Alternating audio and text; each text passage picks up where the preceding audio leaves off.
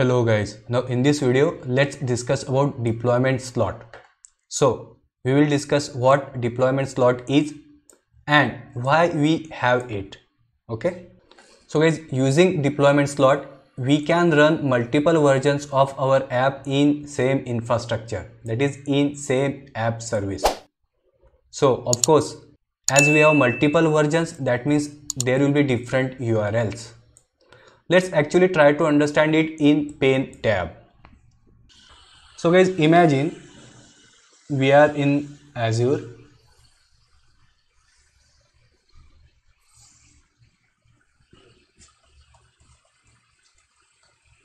And let's say here we have created app service. So this is app service.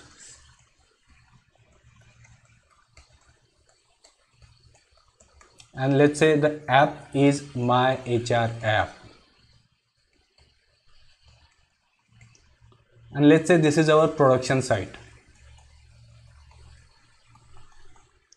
So the URL for this site, it will be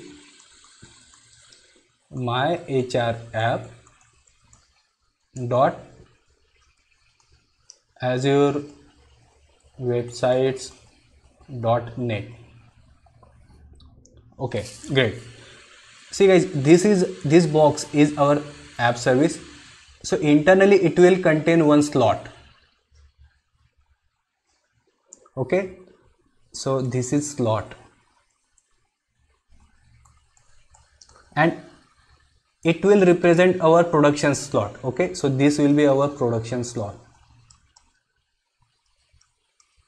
and this slot, it points to this current production website only.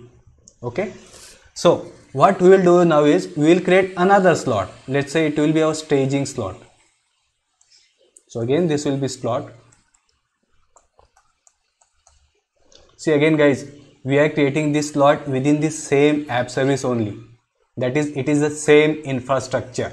Okay, so let's say we create another slot. Let's say staging slot, and this staging slot, it will have its separate URL. So the URL, it will be my HR app -staging dot Azure websites .net.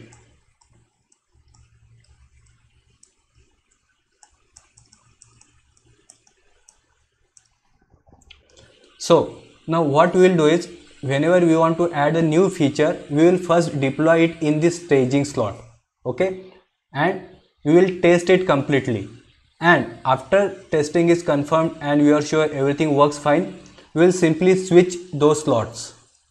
So we will switch this staging slot with this production slot, and production slot will get switched with this staging slot, right? So this staging slot, now it will be our production slot, and it will have that new feature, and the URLs, they will also get swapped. So now this is actually, guys, this is our production URL, right? Now it will point to this slot, and which is now our production slot. Okay, so that is the concept of deployment slots. And now let's go back to our PPT again. So again, as we discussed, this is used when we want to test new feature before we actually deploy it in production. So again, we can deploy new feature in deployment slot for testing, and once testing is completed, we will switch this slot with our production slot. So that we just discussed. But guys, then we may have a question that why we have this deployment slot and what are the advantages of it, right? And why can't we test new feature locally and simply deploy it directly in production? So we have this deployment slot because the new feature, it may work locally. See guys, that new feature, it may work locally but not in production, since the infrastructure is different. Okay, but here if you see, though we have two different slots, that is this production slot and this staging slot, but the infrastructure for both these slots is same. So we are sure that if it works in our staging slot, it will work in production slot as well. So that's it guys, as far as the concept of deployment slot is concerned, and let's see it in action in our next video. Thank you.